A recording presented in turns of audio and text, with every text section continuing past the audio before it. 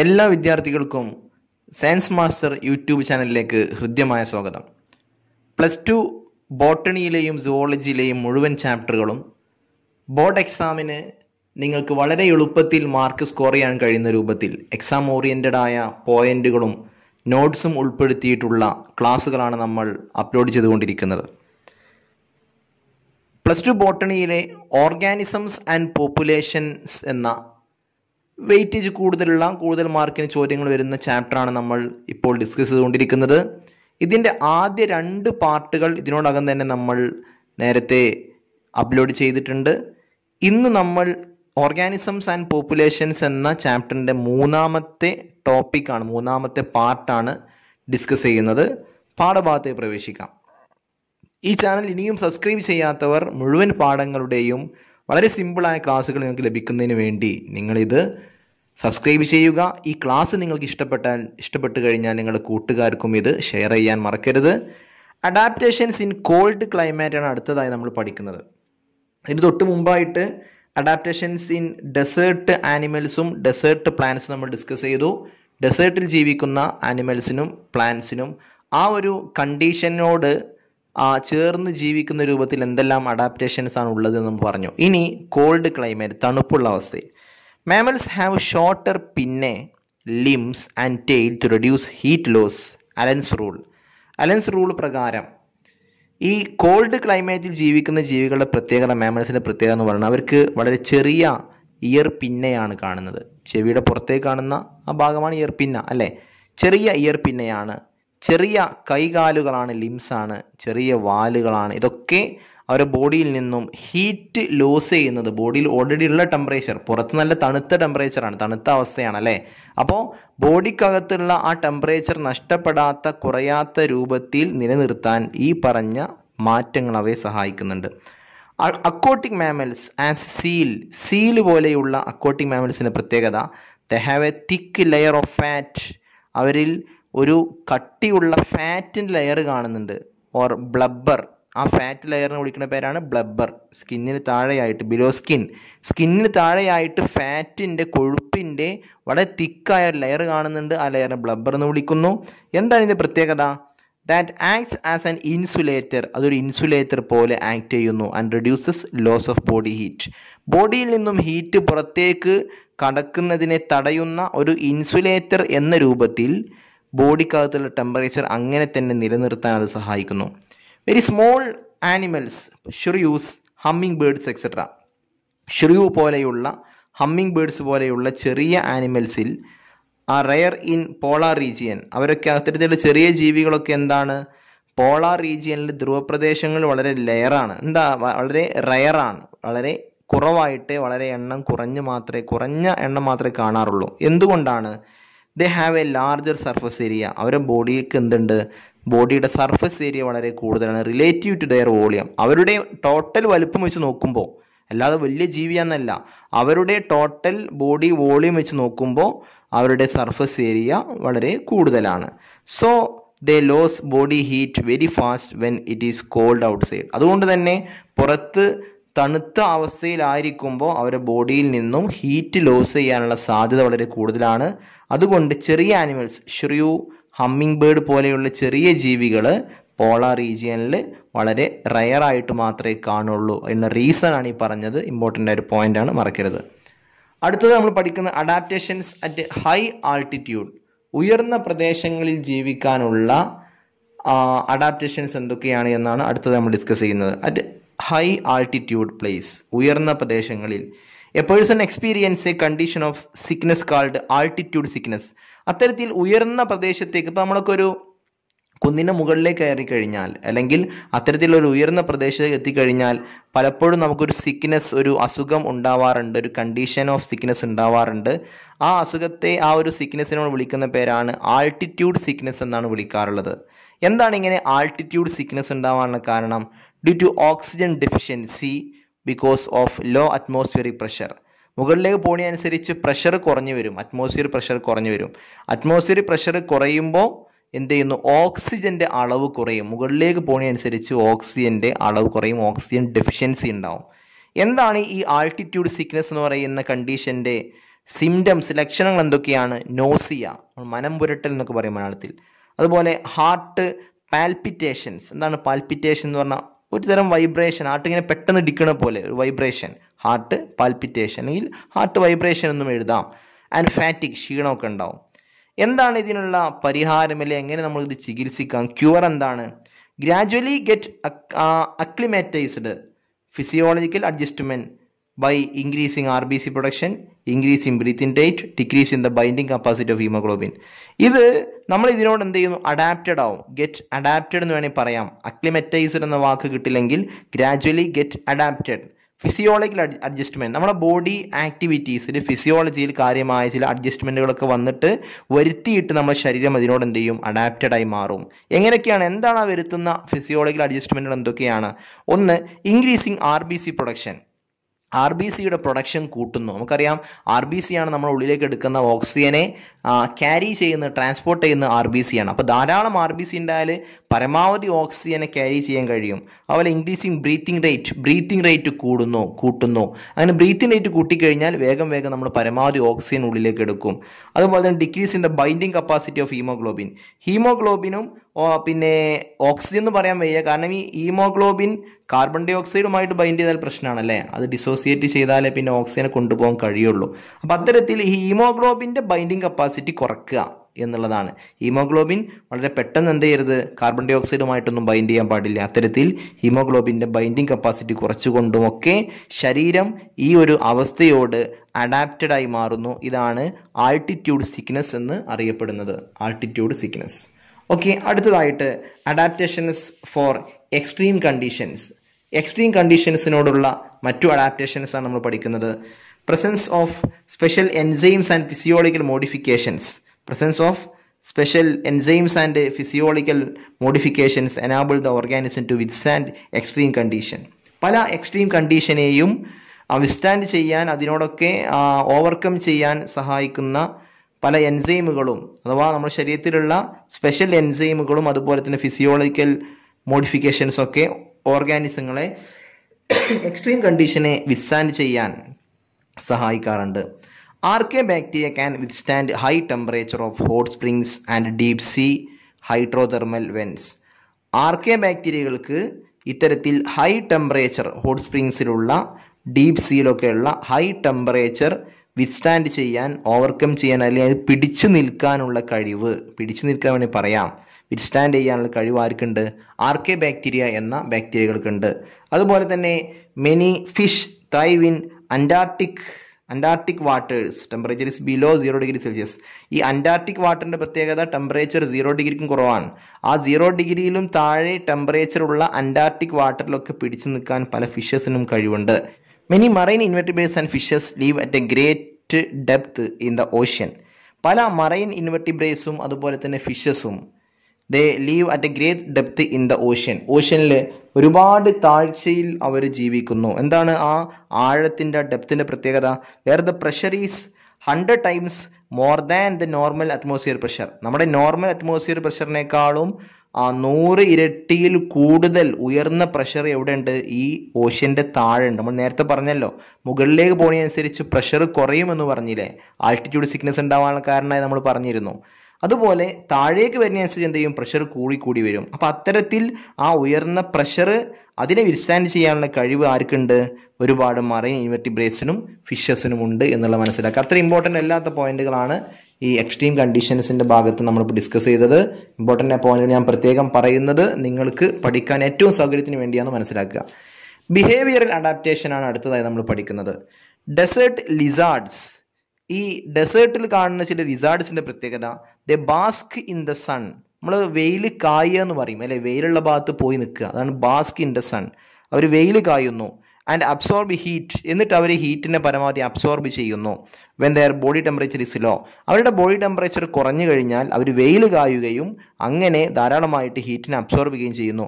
But move in to shade when the temperature starts increasing. എന്നാൽ body temperature increase ചെയ്ത് കഴിഞ്ഞാൽ വീണ്ടും എന്ത് ചെയ്യുന്നു? അവർ തണലുള്ള ഭാഗത്തേക്ക്, വെയിലില്ലാത്ത ഭാഗത്തേക്ക് തന്നെ നീങ്ങുന്നു. ഇത് ഡെസേർട്ട് ലിസാർഡ്സിൻ്റെ ഒരു പ്രത്യേകതയാണ്, അഡാപ്റ്റേഷനാണ്, പഠിച്ചു വെക്കുക. അടുത്തതായി നമ്മൾ പഠിക്കുന്നത് പോപ്പുലേഷൻസിനെ സംബന്ധിച്ചാണ്. എന്താണ് പോപ്പുലേഷൻ? നമ്മൾ നേരത്തെ പറഞ്ഞു, ഒരേ തരത്തിലുള്ള ജീവികളുടെ ഒരു കൂട്ടത്തെയാണ് നമ്മൾ പോപ്പുലേഷൻ എന്ന് വിളിച്ചിരുന്നത്. A population has certain characteristics that an individual organism does not. ഒരു ഇൻഡിവിജ്വൽ ഓർഗാനിസത്തിന് ഇല്ലാത്ത, ഒരു വ്യക്തിക്ക്, ഒരാൾക്ക്, ഒരു ജീവിക്ക് ഇല്ലാത്ത പല പ്രത്യേകതകളും ക്യാരക്ടറിസ്റ്റിക്സും സവിശേഷതകളും ആർക്കുണ്ട്? അങ്ങനെയുള്ള കുറേ ജീവികൾ ചേർന്ന ഒരു പോപ്പുലേഷൻ ഉണ്ട്. എന്തെല്ലാം ക്യാരക്ടേഴ്സാണ് ഒരു പോപ്പുലേഷൻ്റെ വ്യത്യസ്തങ്ങളായ ക്യാരക്ടറിസ്റ്റിക്സ്, സവിശേഷതകൾ എന്തൊക്കെയാണ് എന്നാണ് നമ്മൾ പഠിക്കാൻ പോകുന്നത്. ആദ്യം നമ്മൾ പഠിക്കുന്നത് ബർത്ത് റേറ്റ് ആണ്. ബർത്ത് റേറ്റ് ഒരു പോപ്പുലേഷൻ്റെ ഒന്നാമത്തെ ക്യാരക്ടറിസ്റ്റിക്സ് ആയി പഠിക്കാനുള്ളത് ബർത്ത് റേറ്റ് ആണ്. ബർത്ത് റേറ്റ് എന്ന് പറഞ്ഞാൽ എന്താ നമുക്കറിയാം? It is the average number of young ones produced by birth, hatching or germination per unit time. അതായത് average number of young ones produced എന്താണ്? പുതിയതായി ഉണ്ടാകുന്ന സന്താനങ്ങളുടെ ഒരു ആവറേജ് എണ്ണം, ഒരു ശരാശരി എണ്ണം. ബൈ ബർത്ത് ജനനം കൊണ്ട്, ഹാച്ചിങ് ആയിരിക്കാം, മുട്ട വിരിഞ്ഞായിരിക്കാം, അല്ലെങ്കിൽ ജെർമിനേഷൻ പെർ യൂണിറ്റ് ടൈം, അല്ലെങ്കിൽ ജെർമിനേഷൻ സീഡ് ജെർമിനേഷൻ എന്നിട്ടാവാം. ഒന്നുകിൽ പ്രസവം ബൈ ബർത്ത് ആയിരിക്കാം, അല്ലെങ്കിൽ ബൈ ഹാച്ചിങ് എഗ്ഗ് വിരിഞ്ഞിട്ടാവാം, മുട്ട വിരിഞ്ഞിട്ടാവാം, അല്ലെങ്കിൽ ബൈ ജെർമിനേഷൻ അല്ലെങ്കിൽ സീഡ് മുളച്ചിട്ടായിരിക്കാം. എന്തായാലും അത്തരത്തിൽ ഉണ്ടാകുന്ന പുതിയ ജീവികളുടെ, അത് പ്ലാന്റ്സ് ആൻഡ് അനിമൽസ് അല്ല, പുതിയ ജീവികളുടെ ശരാശരി എണ്ണം പെർ യൂണിറ്റ് ടൈം, ഒരു യൂണിറ്റ് ടൈമിൽ ഉണ്ടാകുന്ന പുതിയ ജീവികളുടെ ശരാശരി എണ്ണത്തെയാണ് നമ്മൾ ബർത്ത് റേറ്റ് എന്ന് വിളിക്കാറുള്ളത്. The birth rate is equal to number of individuals added. അവിടെ ആ പോപ്പുലേഷനിലേക്ക് പുതിയതായി വന്ന ജീവികളുടെ എണ്ണം, ആഡ് ചെയ്യപ്പെട്ട, കൂട്ടിച്ചേർക്കപ്പെട്ട പുതിയതായി ഉണ്ടായ ജീവികളുടെ എണ്ണം by initial size of population. നേരത്തെ ആ പോപ്പുലേഷനിലുള്ള ജീവികളുടെ എണ്ണം കൊണ്ട് ഡിവൈഡ് ചെയ്ത് കഴിഞ്ഞാൽ നമുക്ക് ബർത്ത് റേറ്റ് കിട്ടും. അതുപോലെ തന്നെയാണ് ഡെത്ത് റേറ്റും. Death rate is the average number of individuals that dye per unit time. Unit ടൈമിൽ മരിച്ചു പോകുന്ന, ചത്തുപോകുന്ന ജീവികളുടെ ശരാശരി എണ്ണം, അതിനെയാണ് ഡെത്ത് റേറ്റ് എന്ന് വിളിക്കാറുള്ളത്. Death rate is equal to number of individuals died, ചത്തുപോയ, മരിച്ചുപോയ ജീവികളുടെ എണ്ണം by initial size of population, നേരത്തെയുള്ള പോപ്പുലേഷൻ്റെ എണ്ണം. അടുത്ത ക്യാരക്ടറാണ് പോപ്പുലേഷൻ്റെ ക്യാരക്ടറാണ് സെക്സ് റേഷ്യോ എന്ന് പറയുന്നത്. Sex ratio it is A ratio of number of females to 1000 mail. 1000 മെയിലിനോട് എത്ര ഫീമെയിൽ ആണോ അവിടെ ഉള്ളത്, ഫീമെയിലിൻ്റെ എണ്ണവുമായി കമ്പയർ ചെയ്യുന്ന ആ റേഷ്യോ, അതിനെയാണ് നമ്മൾ സെക്സ് റേഷ്യോ എന്ന് വിളിക്കുന്നത്. 1000 പുരുഷന്മാർക്ക് 1000 മെയിലിന് എത്ര സ്ത്രീകളുണ്ട്, എത്ര ഫീമെയിൽസ് ഉണ്ട് എന്ന എണ്ണമാണ് ഒരു പോപ്പുലേഷൻ്റെ സെക്സ് റേഷ്യോ കൊണ്ട് ഉദ്ദേശിക്കുന്നത്. അടുത്തത് ഏജ് ഡിസ്ട്രിബ്യൂഷൻ ആണ്. ഒരു പോപ്പുലേഷൻ്റെ അടുത്തൊരു ക്യാരക്ടറാണ് ഏജ് ഡിസ്ട്രിബ്യൂഷൻ.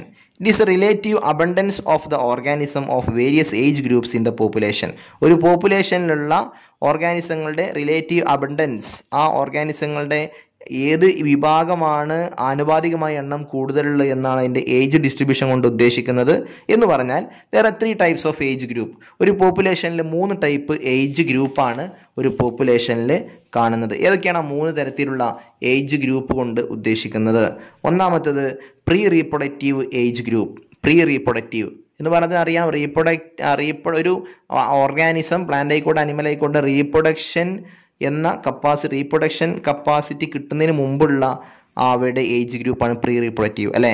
അതുപോലെ റീപ്രൊഡക്റ്റീവ് എന്ന് പറഞ്ഞാൽ റീപ്രൊഡക്ഷനിൽ ഏർപ്പെടാൻ കഴിവുള്ള ആ സമയത്ത് ആ ഏജ് ഗ്രൂപ്പിൽപ്പെട്ടവർ റീപ്രൊഡക്റ്റീവ്. അതുപോലെ പോസ്റ്റ് റീപ്രൊഡക്റ്റീവ്, ആ റീപ്രൊഡക്ഷൻ നടത്താനുള്ള കപ്പാസിറ്റി കഴിഞ്ഞതിന് ശേഷമുള്ള അവസ്ഥ പോസ്റ്റ് റീപ്രൊഡക്റ്റീവ്. എന്തായാലും ഈ ഏജ് ഡിസ്ട്രിബ്യൂഷൻ്റെ അടിസ്ഥാനത്തിൽ നമ്മൾ ഏജ് പിരമിഡാണ് അടുത്തതായി പഠിക്കാനുള്ളത്. 3 ഏജ് ഗ്രൂപ്പ് ഉണ്ടെന്ന് മനസ്സിലാക്കുക. ഈ 3 ഏജ് ഗ്രൂപ്പ് വെച്ചിട്ടൊക്കെയാണ് നമ്മൾ ഇനി ഏജ് പിരമിഡ് വരയ്ക്കാൻ പോകുന്നത്. ഏജ് പിരമിഡ് എന്ന് പറഞ്ഞാൽ graphic representation of the proportion of different age groups. ഒരു പോപ്പുലേഷനിലെ ഈ 3 ഏജ് ഗ്രൂപ്പ് ഉണ്ടല്ലോ, അതായത് 3 ഏജ് ഗ്രൂപ്പ് പ്രീ റീപ്രൊഡക്റ്റീവ്, കുട്ടിയായിരിക്കുന്ന സമയം എന്ന് വേണമെങ്കിൽ പറയാം, റീപ്രൊഡക്റ്റീവ് കപ്പാസിറ്റി എത്തുന്നതിന് മുമ്പുള്ള സമയം, റീപ്രൊഡക്റ്റീവ്, പോസ്റ്റ് റീപ്രൊഡക്റ്റീവ്, ഈ 3 സ്റ്റേജിൽപ്പെട്ട ആളുകളുടെ അല്ലെങ്കിൽ ജീവികളുടെ പ്രപ്പോർഷൻ കാണിക്കുന്ന ഗ്രാഫാണ്, ഗ്രാഫിക് റെപ്രസെൻറ്റേഷൻ ആണ് ഏജ് പിരമിഡ് കൊണ്ട് ഉദ്ദേശിക്കുന്നത്. The shape of the pyramid reflects the growth status of the population. അതായത് ഒരു ഏജ് പിരമിഡ് നമ്മൾ വരച്ചു കഴിഞ്ഞാൽ ആ age പിരമിഡിൻ്റെ shape of the pyramid അത് എന്തിനെ സൂചിപ്പിക്കുന്നു? Reflects the growth status of the population. ആ പോപ്പുലേഷൻ്റെ ഗ്രോത്ത് സ്റ്റാറ്റസ് അല്ലെങ്കിൽ ആ പോപ്പുലേഷൻ്റെ ഗ്രോത്ത്, അവിടെയുള്ള ജനസംഖ്യാ വർധനവ് ഏത് രൂപത്തിൽ വരും എന്നുള്ളത് കൃത്യമായിട്ട് നമുക്ക് ആ പിരമിഡിൻ്റെ ഷേപ്പ് നോക്കിയാൽ മനസ്സിലാക്കാൻ കഴിയും. അത് നമ്മൾ വ്യത്യസ്ത രൂപങ്ങളിലുള്ള ഏജ് പിരമിഡ് അടുത്തതായിട്ട് പറയുന്നത്. ഒന്നാമതായിട്ട് എക്സ്പാൻഡിങ് ഏജ് പിരമിഡ്. എന്താണ് ഇവിടെ പ്രത്യേകത? പ്രീ റീപ്രൊഡക്റ്റീവ് സ്റ്റേജിലുള്ളവരായിരിക്കും കൂടുതൽ ഉണ്ടാവുക. പ്രീ റീപ്രൊഡക്റ്റീവ് സ്റ്റേജിലുള്ള ഓർഗാനിസങ്ങളായിരിക്കും എണ്ണത്തിൽ കൂടുതൽ ഉണ്ടാവുക. പിന്നെ റീപ്രൊഡക്റ്റീവ് സ്റ്റേജ്, പിന്നെ പോസ്റ്റ് റീപ്രൊഡക്റ്റീവ് സ്റ്റേജ് അല്ലേ? പ്രീ റീപ്രൊഡക്റ്റീവ്, അതുപോലെ തന്നെ റീപ്രൊഡക്റ്റീവ്, പോസ്റ്റ് റീപ്രൊഡക്റ്റീവ്, ഇങ്ങനെ പ്രീ റീപ്രൊഡക്റ്റീവ് ഏറ്റവും കൂടുതലും പിന്നീട് എന്താണ് റീപ്രൊഡക്റ്റീവ് സ്റ്റേജിലുള്ള ജീവികളുടെ എണ്ണം, അഥവാ പ്രീ റീപ്രൊഡക്റ്റീവ് സ്റ്റേജിലുള്ള അത്ര തന്നെ എണ്ണം എന്തുണ്ടാവില്ല, റീപ്രൊഡക്റ്റീവ് ഉണ്ടാവില്ല. പിന്നെ അതിന് ശേഷം എന്ത് വരും? ഏറ്റവും കുറവായിരിക്കും പോസ്റ്റ് റീപ്രൊഡക്റ്റീവ്. അപ്പോൾ അത്തരം പോപ്പുലേഷൻ്റെ പ്രത്യേകത അതെന്തായിരിക്കും? അത് എക്സ്പാൻഡിങ് പോപ്പുലേഷൻ ആയിരിക്കും. എക്സ്പാൻഡിങ് എന്ന് പറഞ്ഞു കഴിഞ്ഞാൽ അവരുടെ എണ്ണം ഇങ്ങനെ കൂടി വരും എന്ന് നമുക്ക് ഉറപ്പ് വരുത്താം. അതൊരു എക്സ്പാൻഡിങ് പോപ്പുലേഷൻ ആണ്. ആ എക്സ്പാൻഡിങ് പോപ്പുലേഷൻ്റെ ചിത്രം നോക്കൂ നിങ്ങൾ. ഇവിടെ ആ ചിത്രം നോക്കിയാൽ കറക്റ്റ് നമുക്ക് ഓരോ പോപ്പുലേഷനും അറിയാം. എന്നിട്ട് നമുക്കൊന്നും കൂടി അത് എക്സ്പ്ലെയിൻ ചെയ്യാം. ഇവിടെ ഈ പോപ്പുലേഷനിൽ ഈ ഡയഗ്രം നോക്കൂ നിങ്ങൾ. ഈ ഡയഗ്രത്തിൽ ഒന്നാമതായിട്ട് ഇവിടെ എക്സ്പാൻഡിങ് പോപ്പുലേഷനാണ് ആദ്യം കാണിക്കുന്നത്. Expanding population. ഈ എക്സ്പാൻഡിങ് പോപ്പുലേഷനിൽ താഴെ ഈ യെല്ലോ കളർ നിങ്ങൾ കാണുന്നത് പ്രീ റീപ്രൊഡക്റ്റീവ് സ്റ്റേജ് ആണ്. ആ പ്രീ റീപ്രൊഡക്റ്റീവ് സ്റ്റേജ് അല്ല കൂടുതൽ അല്ലേ? ഇവിടെ അതല്ല കൂടുതൽ കാണുന്നത്. പ്രീ റീപ്രൊഡക്റ്റീവ് സ്റ്റേജ് കൂടുതൽ, അല്ലെങ്കിൽ പ്രീ റീപ്രൊഡക്റ്റീവ് സ്റ്റേജിലുള്ള ജീവികളാണ് ഇവിടെ എണ്ണം കൂടുതൽ കാണുന്നത്. പിന്നീട് റീപ്രൊഡക്റ്റീവ് നീല ബ്ലൂ കളറിൽ കാണുന്നത് റീപ്രൊഡക്റ്റീവ് സ്റ്റേജിലുള്ള ജീവികൾ. അവരുടെ എണ്ണം പ്രീ റീപ്രൊഡക്റ്റീവിനെ അപേക്ഷിച്ച് കുറവാണ്. എന്നാൽ ഏറ്റവും എണ്ണം കുറവുള്ളത് ആരാ? പോസ്റ്റ് റീപ്രൊഡക്റ്റീവ് ഏജ് ഗ്രൂപ്പിൽ വരുന്നവരാണ് ഏറ്റവും എണ്ണം കുറവ്. അപ്പോൾ എന്തുകൊണ്ട് ഇതിനെ എക്സ്പാൻഡിങ് പോപ്പുലേഷൻ എന്ന് വിളിക്കുന്നത്? നമ്മൾ നോക്കൂ, ഈ പ്രീ റീപ്രൊഡക്റ്റീവ് സ്റ്റേജിലുള്ളവർ ഇത് കഴിഞ്ഞ ഉടൻ ഏത് സ്റ്റേജിലേക്ക് എത്താനുള്ളവരാണ്? റീപ്രൊഡക്റ്റീവ് സ്റ്റേജിലേക്ക് എത്താനുള്ളവരാണ്. അതുകൊണ്ട് ഈ പോപ്പുലേഷൻ സ്വാഭാവികമായും എക്സ്പാൻഡ് ചെയ്തുകൊണ്ടേയിരിക്കും അല്ലേ? എണ്ണം വളരെ പെട്ടെന്ന് പെരുകുന്നൊരവസ്ഥ ഉണ്ടാവുക. എന്നാൽ രണ്ടാമത് നോക്കൂ നിങ്ങൾ, സ്റ്റേബിളാണ്. രണ്ടാമത്തത് സ്റ്റേബിളാണ് ഏജ് പിരമിഡ്. എന്താണ് സ്റ്റേബിൾ കൊണ്ട് ഉദ്ദേശിക്കുന്നത്? Pre reproductive age ഗ്രൂപ്പിലുള്ളവരുടെയും reproductive age ഗ്രൂപ്പിലുള്ളവരുടെയും എണ്ണം ഏകദേശം തുല്യമാണ്. രണ്ടുപേരുടെ എണ്ണം ഏകദേശം തുല്യമാണ്. ഓക്കെ, അത് കഴിഞ്ഞ് പിന്നെ കുറവ് തന്നെയാണ് പോസ്റ്റ് റീപ്രൊഡക്റ്റീവ് പെട്ടവരുള്ളത്. അപ്പോൾ അത് ഏകദേശം സ്റ്റേബിൾ ആണ്. കാരണം ഈ പ്രീ റീപ്രൊഡക്റ്റീവിലും ധാരാളമായിട്ടില്ലാത്തത് കൊണ്ട് ഇതൊരു സ്റ്റേബിൾ ലെവലിൽ അങ്ങനെ കൂടി പോകും അല്ലേ? സ്റ്റേബിൾ ലെവലിൽ അങ്ങനെ നിൽക്കും, സ്റ്റേബിൾ ലെവലിൽ നിൽക്കും. അടുത്ത് ഡിക്ലൈനിങ് ആണ് കേട്ടോ. ഡിക്ലൈനിങ് ഏജ് പിരമിഡ് എന്ന് പറഞ്ഞു കഴിഞ്ഞാൽ അവിടെ ഈ പ്രീ റീപ്രൊഡക്റ്റീവ് സ്റ്റേജിലുള്ള റീപ്രൊഡക്റ്റീവ് സ്റ്റേജിലേക്ക് ഞാൻ അടുത്തവരെത്താനുള്ളത് ആ പ്രീ റീപ്രൊഡക്റ്റീവ് സ്റ്റേജിലുള്ള ഒരു എണ്ണം കുറവാണ്. അതിനേക്കാൾ കൂടുതലാണ് ആര്? റീപ്രൊഡക്റ്റീവ് സ്റ്റേജിലുള്ളവർ. അപ്പം ഇനി അടുത്ത ഘട്ടം കഴിഞ്ഞാൽ ഈ റീപ്രൊഡക്റ്റീവ് സ്റ്റേജിലുള്ളവർ ഏതിലേക്ക് മാറും? പോസ്റ്റ് റീപ്രൊഡക്റ്റീവിലേക്ക് മാറൂലേ? അപ്പോൾ അവർക്ക് റീപ്രൊഡക്ഷനുള്ള കപ്പാസിറ്റി ഇല്ലാതാവും അല്ലേ? ഇനി വരാനുള്ളവർ എണ്ണം കുറവുമാണ്. റീപ്രൊഡക്റ്റീവ് സ്റ്റേജിലേക്ക് എത്താനുള്ള ആദ്യം പ്രീ റീപ്രൊഡക്റ്റീവ് സ്റ്റേജിലുള്ളവർ അവരുടെ എണ്ണം കുറവായതുകൊണ്ട് തന്നെ അടുത്ത സ്റ്റേജിൽ സ്വാഭാവികമായിട്ടും റീപ്രൊഡക്ഷൻ പങ്കെടുക്കുന്ന ആളുകളുടെ എണ്ണം കുറവായിരിക്കും. അപ്പോൾ നടുവിലിങ്ങനെ വണ്ണം കൂടിയ മുകളിലും താഴെയും വണ്ണം കുറഞ്ഞ രൂപത്തിലുള്ള പിരമിഡാണ് ഡിക്ലൈനിങ് പോപ്പുലേഷനെ സൂചിപ്പിക്കുന്നത്. അപ്പോൾ ഇതാണ് ഇവിടെ നമ്മൾ ഈ 3 തരത്തിലുള്ള പിരമിഡ് കൊണ്ട് ഉദ്ദേശിക്കുന്നത് എന്ന് മനസ്സിലാക്കുക. ഒന്നാമത്തത് എക്സ്പാൻഡിങ് പോപ്പുലേഷൻ. അവിടെ പ്രീ റീപ്രൊഡക്റ്റീവ് സ്റ്റേജിലുള്ളവരാണ് കൂടുതൽ, റീപ്രൊഡക്റ്റീവ് സ്റ്റേജിലുള്ളവർ അതിനേക്കാൾ കുറവാണ്, പോസ്റ്റ് റീപ്രൊഡക്റ്റീവ് സ്റ്റേജിലുള്ള ഏറ്റവും കുറവാണ്. Because of the large number of pre reproductive individuals, pre reproductive individuals കൂടുതലായിട്ട് കാണപ്പെടുന്നതുകൊണ്ട് size of the population increases, ആ പോപ്പുലേഷൻ്റെ സൈസ് എന്ത് ചെയ്യും? ഇൻക്രീസ് ചെയ്യും. അടുത്ത സ്റ്റേബിൾ പോപ്പുലേഷനാണ്. പ്രീ റീപ്രൊഡക്റ്റീവും റീപ്രൊഡക്റ്റീവ് സ്റ്റേജിലുള്ള എണ്ണം തുല്യമാണ്, equal to. Pre reproductive is equal to reproductive stage. ഇനി that is greater than post reproductive. Post reproductive കുറവ് തന്നെയാണ്. ഓക്കെ, പോസ്റ്റ് റീപ്രൊഡക്റ്റീവ് കുറവാണ്. പ്രീ റീപ്രൊഡക്റ്റീവും റീപ്രൊഡക്റ്റീവും ഈക്വൽ ആണ്. There is no increase or decrease in size. അതുകൊണ്ട് തന്നെ എന്ത് ചെയ്യൂല? അവിടെ കാര്യമായിട്ടുള്ള ഒരു വർധനവോ കുറവോ എന്തിൽ വരില്ല? പോപ്പുലേഷൻ്റെ കാര്യത്തിൽ വരില്ല. അടുത്ത പോപ്പുലേഷൻ എന്ന് പറഞ്ഞത് ഡിക്ലൈനിങ് പോപ്പുലേഷൻ ആണ്.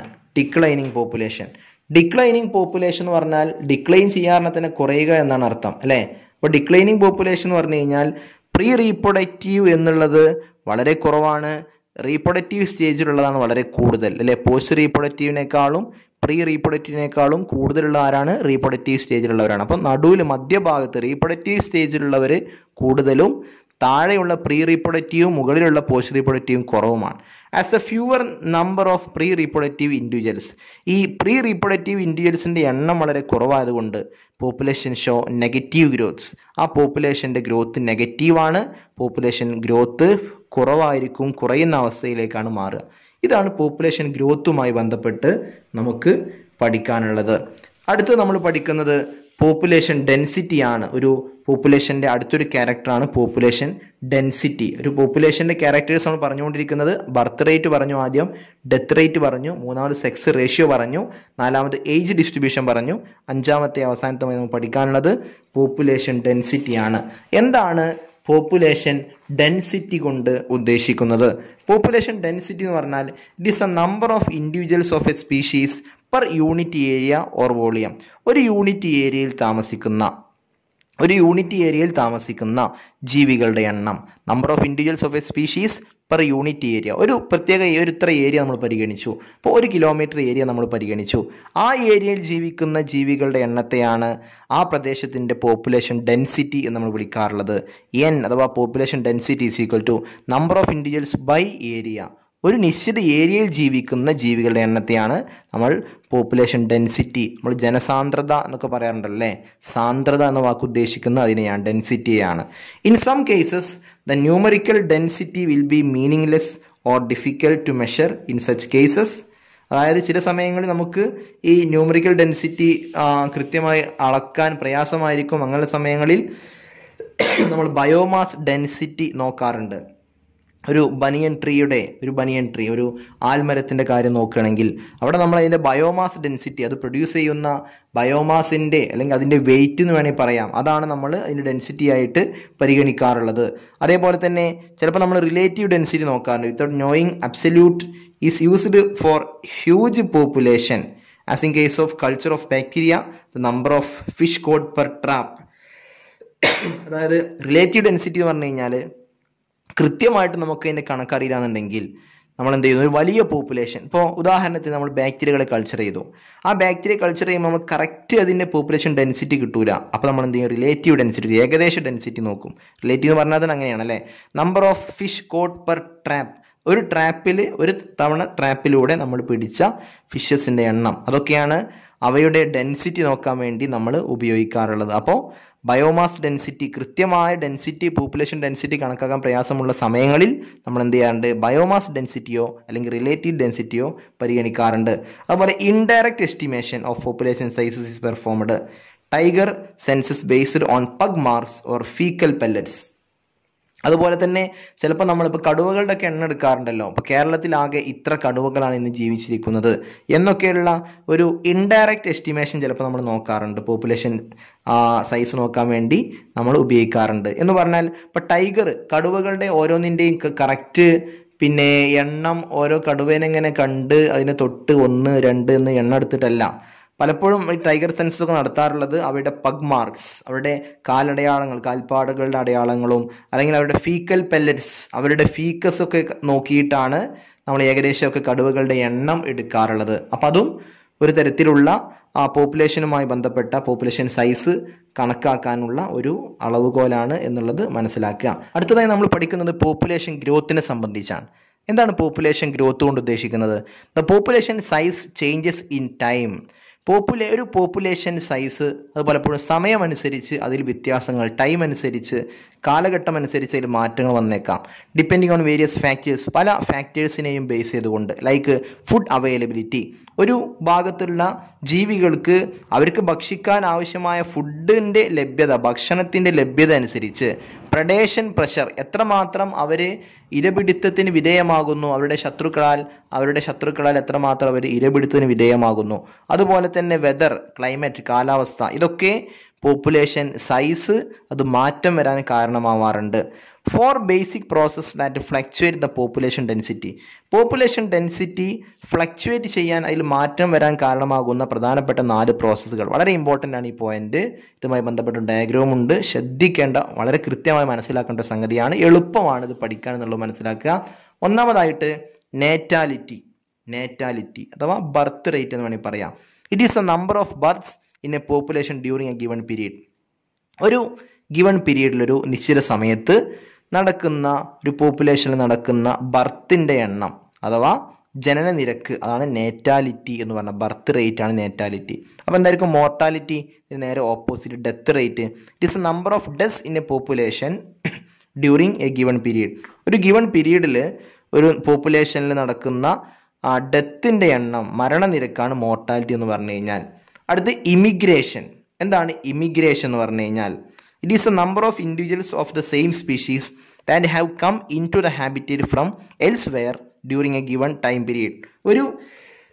ഒരു ടൈം പീരീഡിൽ ഒരു പോപ്പുലേഷനിലേക്ക് വന്നിട്ടുള്ള നമ്പർ ഓഫ് ഇൻഡിവിജ്വൽസ് വന്നിട്ടുള്ള അല്ലെങ്കിൽ ജീവികളുടെ എണ്ണം ഓഫ് ദ സെയിം സ്പീഷീസ്, അതേ സ്പീഷീസിൽപ്പെട്ട ജീവികളുടെ എണ്ണം that have come in to the habitat.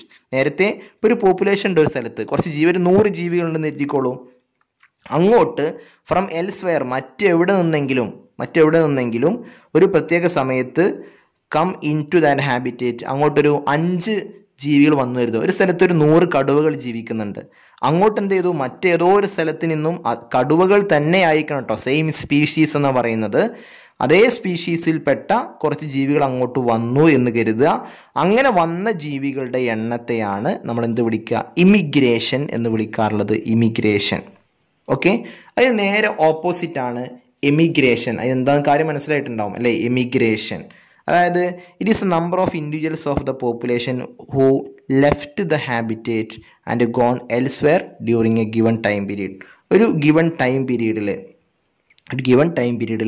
ഒരു പോപ്പുലേഷനിൽ നിന്നും ലെഫ്റ്റ് ചെയ്ത, അവിടെ നിന്നും പോയ, അവിടെ നിന്നും ഇല്ലാതായ, ലെഫ്റ്റ് ദ ഹാബിറ്റേറ്റ്, ആ ഹാബിറ്റേറ്റിൽ നിന്നും ലെഫ്റ്റ് ചെയ്ത ആൻഡ് ഗോൺ എൽസ്വെയർ, മറ്റെവിടെയെങ്കിലും പോയ ജീവികളുടെ എണ്ണം, അതിനാണ് എമിഗ്രേഷൻ.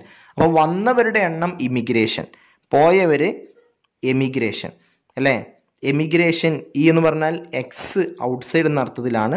ഇത് ഔട്ട്സൈഡ് എക്സ്, ഇത് ഇൻസൈഡ് ഇമിഗ്രേഷൻ കേട്ടോ. ഓക്കെ, അപ്പോൾ ഇമിഗ്രേഷനും എമിഗ്രേഷനും. അപ്പോൾ ഇത് നിങ്ങൾക്ക് മനസ്സിലാക്കാൻ കഴിയുന്ന ഒരു കാര്യമാണ്. ഇവിടെ നെയ്റ്റാലിറ്റി എന്ന് പറഞ്ഞത് ബർത്ത് റേറ്റ് ആണ്, അതുപോലെ ഇമിഗ്രേഷൻ എന്ന് പറഞ്ഞാൽ ഇങ്ങോട്ട് വന്ന ജീവികളാണ്. ഇത് രണ്ടും പോപ്പുലേഷൻ ഡെൻസിറ്റി കൂട്ടുകയാണോ കുറയ്ക്കുകയാണോ ചെയ്ത ഒരു പ്രദേശത്തിൻ്റെ പോപ്പുലേഷൻ ഡെൻസിറ്റി കൂടാനാണ് ഇവ കാരണമായത്.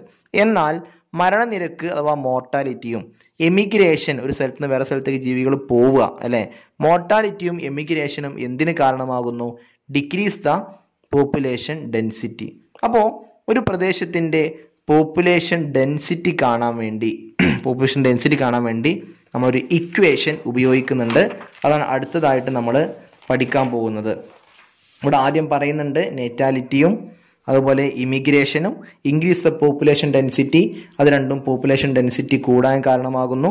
മോർട്ടാലിറ്റിയും ഇമിഗ്രേഷനും ഡിക്രീസ് ദ പോപ്പുലേഷൻ ഡെൻസിറ്റി കുറയാൻ കാരണമാകുന്നു. പോപ്പുലേഷൻ ഡെൻസിറ്റിയുടെ ടൈം T+1 എന്നൊരു ടൈമിൽ പോപ്പുലേഷൻ ഡെൻസിറ്റി കാണാൻ T+1 is equal to NT plus B+I minus D+E. Birth rate അല്ലെ, ബർത്ത് റേറ്റ് എന്ന് പറഞ്ഞാൽ എന്താണ്? നേറ്റാലിറ്റി. I എന്ന് പറഞ്ഞാൽ ഇമിഗ്രേഷൻ. ഡെത്ത് റേറ്റ് അഥവാ mortality, emigration. The population density increases is if B+I അഥവാ ബർത്ത് റേറ്റ്, നേറ്റാലിറ്റിയും അതുപോലെ തന്നെ ഇമിഗ്രേഷനും അത് കൂടുതലായി കഴിഞ്ഞാൽ ഇതിനേക്കാളും ഡെത്ത് റേറ്റ് അഥവാ മോർട്ടാലിറ്റിയേക്കാളും അതുപോലെ എമിഗ്രേഷൻ പുറത്തേക്ക് പോയ എണ്ണം, അതായത് വന്നവർ ജനനനിരക്കും ഇമിഗ്രേഷനും കൂടി കൂട്ടിയാൽ വലിയ സംഖ്യയും ഡെത്ത് റേറ്റും എമിഗ്രേഷനും കൂട്ടിയ ചെറിയ സംഖ്യയും കിട്ടിക്കഴിഞ്ഞാൽ നമുക്ക് എന്ത് പറയാം? പോപ്പുലേഷൻ ഡെൻസിറ്റി ഇൻക്രീസ് ചെയ്യുന്നത് പറയാം. നേരെ തിരിച്ചാണെങ്കിൽ അതെന്താണ്? പോപ്പുലേഷൻ ഡെൻസിറ്റി കുറവാണ് എന്നും മനസ്സിലാക്കാം. ഇതുമായി ബന്ധപ്പെട്ട ഒരു ചിത്രീകരണം പരീക്ഷയ്ക്ക് പല സമയങ്ങളിൽ വന്നിട്ടുണ്ട്. ടെക്സ്റ്റ് ബുക്കിലുള്ള ചിത്രീകരണം ഞാൻ ഇവിടെ കാണിക്കുകയാണ്. നോക്കൂ, ഈ ഒരു ചിത്രം പലതവണ എക്സാമിന് ഇങ്ങനെ പല രൂപത്തിൽ തന്നിട്ടുള്ളതാണ്. വളരെ സിമ്പിളായൊരു ഡയഗ്രമാണ്. വലിയ പ്രയാസമൊന്നും ആലോചിക്കരുത്. അതിനുള്ളൊരു സാധ്യതയും ഇവിടെ ഇല്ല എന്നുള്ളത് ആദ്യമേ പറയാണ്. നോക്കൂ, നിങ്ങൾ പോപ്പുലേഷൻ ഡെൻസിറ്റി N, ഇവിടെ പ്ലസ് ചിഹ്നം, ഇവിടെയും ഒരു പ്ലസ് ചിഹ്നം. അതായത് ഇമിഗ്രേഷനും നേറ്റാലിറ്റിയും പ്ലസ് കാണിക്കാൻ കാരണം എന്താണ്? അത് രണ്ടും പോപ്പുലേഷൻ ഡെൻസിറ്റി കൂടാൻ കാരണമാകുന്നു. ഇമിഗ്രേഷനും നേറ്റാലിറ്റിയും പോപ്പുലേഷൻ ഡെൻസിറ്റി കൂട്ടുന്നു. എന്നാൽ മോർട്ടാലിറ്റി, മരണനിരക്ക്, ഡെത്ത് റേറ്റ്, എമിഗ്രേഷനും ഇവിടെ മൈനസ് ആണ് ചിഹ്നം. കാരണം എന്താ? മോർട്ടാലിറ്റിയും എമിഗ്രേഷനും പോപ്പുലേഷൻ ഡെൻസിറ്റി കുറയാൻ കാരണമാകുന്നു. അപ്പം ഇങ്ങനെ കൂടുന്ന ചിഹ്നം മാത്രം കൊടുത്തുകൊണ്ട് നിങ്ങളോട് ഏതൊക്കെയെന്ന് എഴുതാൻ പറയും. എ ബി എന്ന് കൊടുത്തുകൊണ്ട്. കുറയുന്ന ചിഹ്നം മാത്രം കൊടുത്തുകൊണ്ട് നിങ്ങളോട് എഴുതാൻ പറയും. ഏതൊക്കെയാണെന്ന് എഴുതാൻ പറയും കേട്ടോ. അപ്പോൾ കൂട്ടുന്നത് ഇമിഗ്രേഷനും നെയ്റ്റാലിറ്റിയുമാണ്. പോപ്പുലേഷൻ ഡെൻസിറ്റി കുറക്കുന്നത് മോർട്ടാലിറ്റിയും എമിഗ്രേഷനുമാണ് എന്ന് മനസ്സിലാക്കുക. ഇതാണ് പോപ്പുലേഷൻ ഡെൻസിറ്റിയുമായി ബന്ധപ്പെട്ട ഗ്രാഫ് നിങ്ങൾ മനസ്സിലാക്കേണ്ടത്. പല എക്സാമിന് ഈ ഗ്രാഫ് തന്നിട്ടുണ്ട്. അതുകൊണ്ട് ആ ഒരു പ്രാധാന്യത്തോടു കൂടെ തന്നെ നിങ്ങൾ ആ ഗ്രാഫ് കാണണം. സിമ്പിളായി നമുക്ക് ആൻസർ ചെയ്യാവുന്നതാണ്. ഇത്രയാണ് നമ്മൾ ഇന്നത്തെ ഈ ക്ലാസ്സിൽ ഡിസ്കസ് ചെയ്യുന്നത്. അടുത്തത് നമുക്ക് ഗ്രോത്ത് മോഡലുകൾ പഠിക്കാനുണ്ട്. അഥവാ എക്സ്പോണൻഷ്യൽ ഗ്രോത്ത് ഉണ്ട്, ലോജിസ്റ്റിക് ഗ്രോത്ത് ഉണ്ട്. അതുപോലെ തന്നെ ജീവികൾ തമ്മിലുള്ള ഇൻട്രാക്ഷൻ ആണ് പിന്നെ നമുക്ക് അവസാനമായിട്ട് ഈ പാഠത്തിൽ പഠിക്കാനുള്ളത്. ഈ 2 കാര്യങ്ങൾ നമുക്ക് അടുത്ത ക്ലാസ്സിൽ പഠിക്കാം. ഈ പറഞ്ഞ കാര്യങ്ങൾ നിങ്ങൾക്ക് മനസ്സിലായിട്ട് എങ്കിൽ, നിങ്ങൾക്ക് എക്സാമിന് ഉപകാരപ്പെടുന്നു എന്ന് നിങ്ങൾക്ക് തോന്നിയിട്ടുണ്ടെങ്കിൽ നിങ്ങളുടെ കൂട്ടുകാർക്ക് ഇത് ഷെയർ ചെയ്യാനും ഈ ചാനൽ സജസ്റ്റ് ചെയ്യാനും മറക്കരുത്. എല്ലാവിധ വിജയാശംസകളും നേർന്നു നിർത്തുന്നു. നന്ദി.